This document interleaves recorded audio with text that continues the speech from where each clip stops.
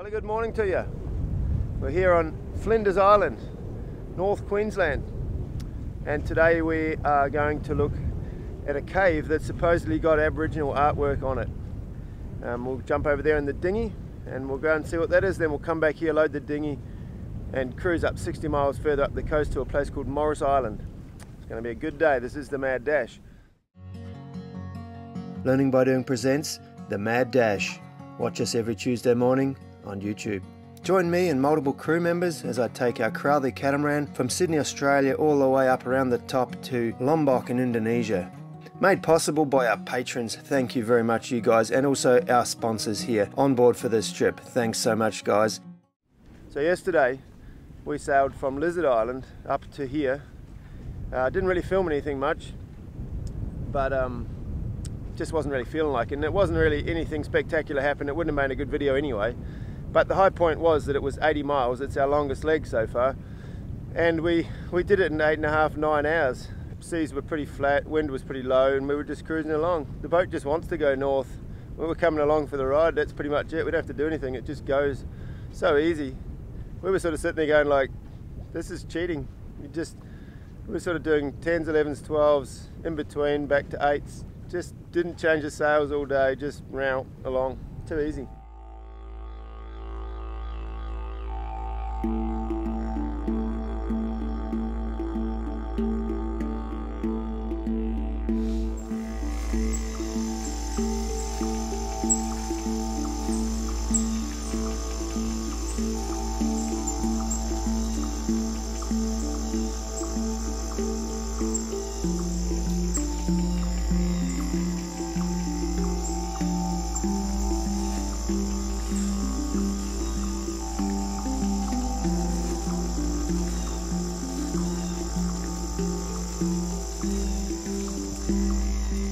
This is truly amazing here. I've never seen Aboriginal art drawings like this. I've only seen a few, like we haven't really gone and seen many. We haven't been up in the north areas before, and this is incredible though, the amount of different pictures here on the walls. And you know, there's multiple layers of them. You can see where the crocodiles over top of a turtle and another one behind that, so you can see the time frames that they've been doing drawings here. It's just incredible, and some of them look like they were done yesterday.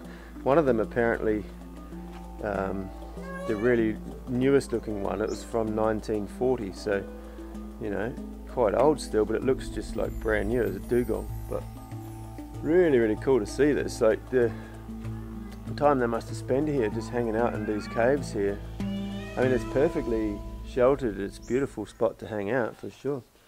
Pretty incredible though. We're like 150 miles from the nearest town, and I'm just sort of out here experiencing this. Really cool highlight. And yeah, just to think we could have been like, oh, it's sort of, you know, let's get the anchor up and get moving. I'm so stoked we took the time out to make this little adventure. So yeah, we're off out sailing down the channel here in between Stanley Island and Flinders Island here, and that was like a great little stay. We didn't even expect that. We thought we'd just get here at 4:30 yesterday, anchor, get up and leave. I went over to the beach over there, and there's a little signpost, and there was actually something written in the guidebook about these Aboriginal caves over this on Stanley Island. So yeah, amazing little bonus visit here.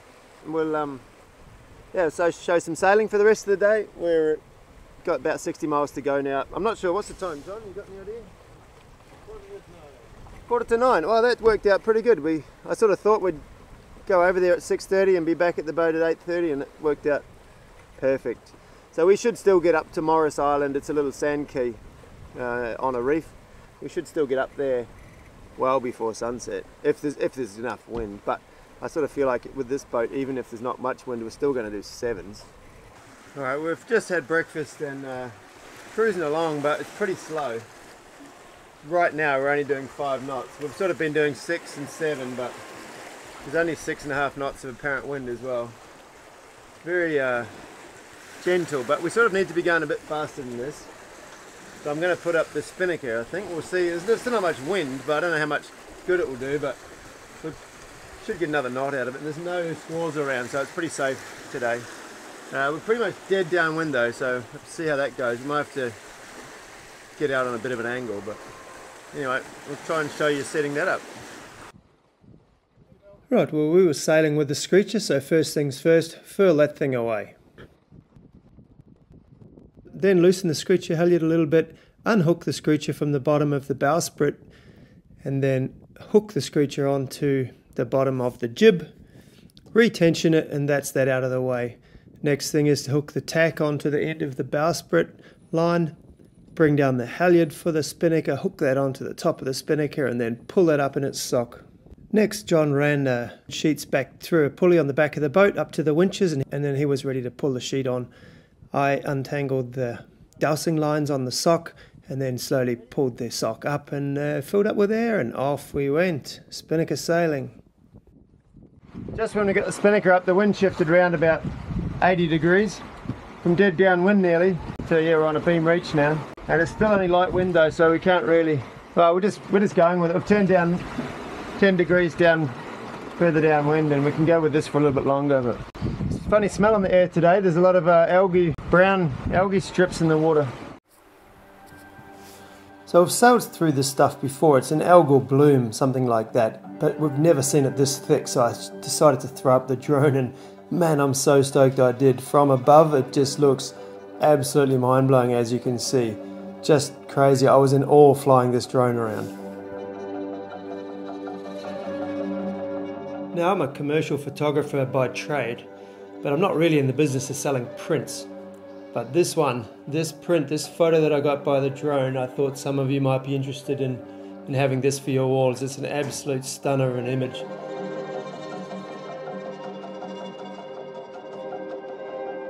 To me, it sort of looks like a boat sailing across a desert. It's a lot of depth in it. The white parts sort of stand out from the black parts, so you can see the tracks of the hulls twisting and turning through the, well, it's algae obviously, but you don't know that from the photo. To me, it's a really abstract but mystical sort of thing, but it's all brought back to the reality by a boat, a sailing boat. Like, to me, it's an absolute stunner of an image, and yeah, I hope some of you would appreciate this and want to hang this on the wall. I'll be printing super limited editions of this.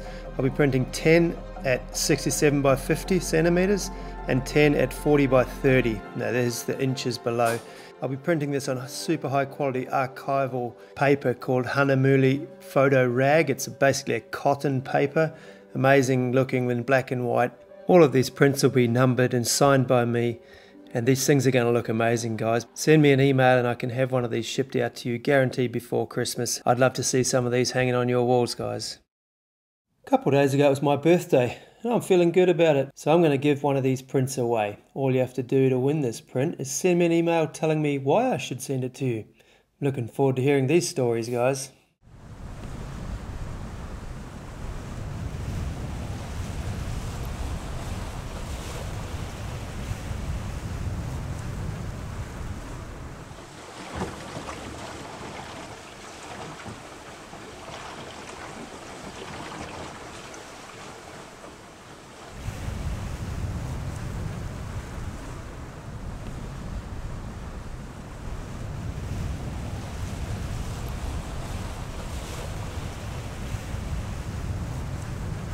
Well, we're soon arriving at our destination, Morris Island.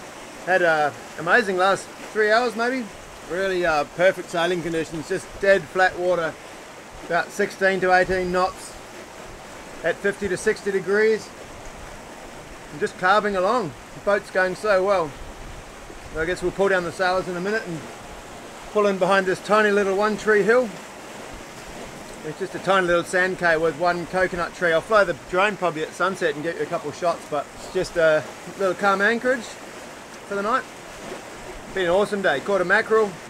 Actually caught another one. You want to tell me about that? What's your fish?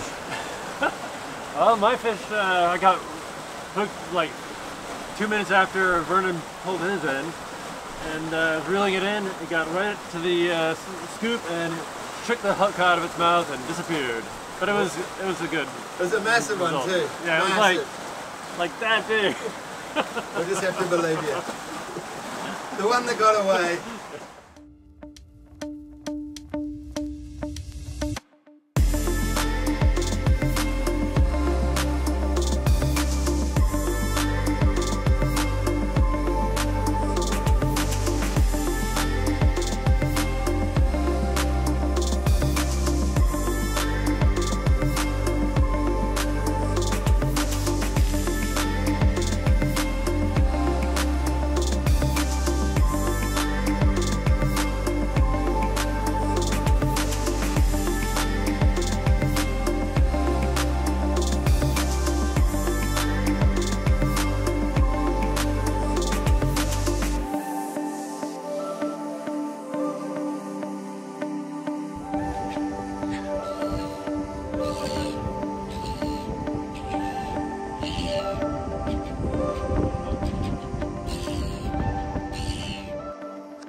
Which one? Well, you get to choose. This one is a XPA and the other one's an XPA. Oh, this is Mr. Pirate though. Yeah. I think that's the pirate that one. was the one that was like, yeah, I think you like that one. Alright, Yep. I'll take that one. Cheers. Cheers. Well, we had an awesome day sailing, having a quiet beer on the beach at sunset. Beautiful dinghy down here, loving that. And Trade Runner is just killing it. We've not broken anything, been pushing it relatively hard, but she's just solid as. This is what it needed, a good old shakedown.